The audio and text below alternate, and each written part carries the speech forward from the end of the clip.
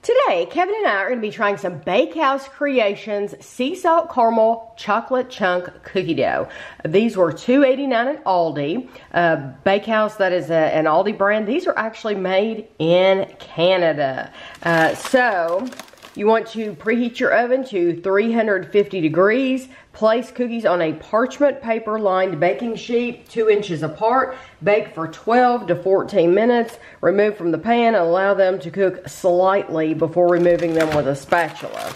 So I'm gonna cut the end just to make it quicker for the video. And this, they do feel chunky, yeah. Chocolate chunk, they're chunky. They're kind of rough looking. I mean, like rough, roughly made is what I mean.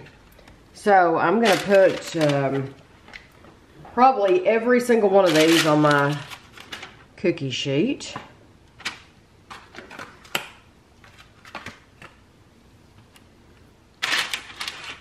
I actually like these blobitos and the other ones because the other ones are they rip apart and everything when you pull them apart. These are chunky and they're like separate already almost. Yes, this was 10 times easier to get on this tray than the other ones.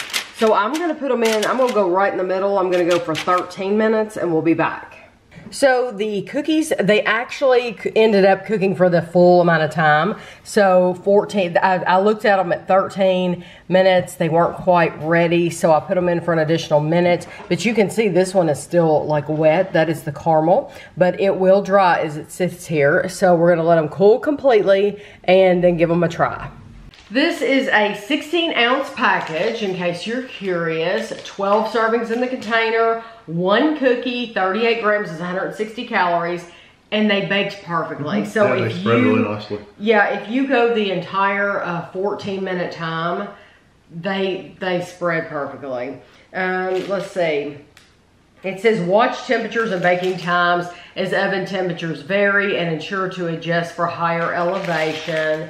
I told you it was Aldi, and these were in the refrigerated section at Aldi. Oh, thank you. Gosh, that looks incredible.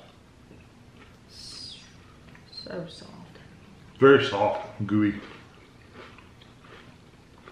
And you get a little crisp edge around the edge of it. We've let these cool off for a little while, and the chocolate's still melty. It's good. I like the caramel. I like the chocolate. It has a little bit of buttery flavor to it. Those are good cookies. I do think they're good, yeah. I wish the caramel flavor was a little stronger, but beyond that, I think it's good. The texture is terrific. It is. I think when you get a caramel chip, it's really strong. Otherwise, it just tastes like a chocolate chip cookie. Yeah, yeah. That being said, it's a very buttery chocolate chip cookie. Yeah, you get the butter and you get... So... Yep, they're good. The only thing that surprises me was the package was thick, and that could have been because they put it in that plastic. Tray. Okay, but well, and when I took them out, they were in the little balls. Balls that were pretty high. So I thought they were going to be like chunky cookies. They spread out. And they're not. They're flat, but none of them, as you saw, it's not like they ran all over the place or even anything. the few that run together and touch, you just pull them right apart. And they all stay together.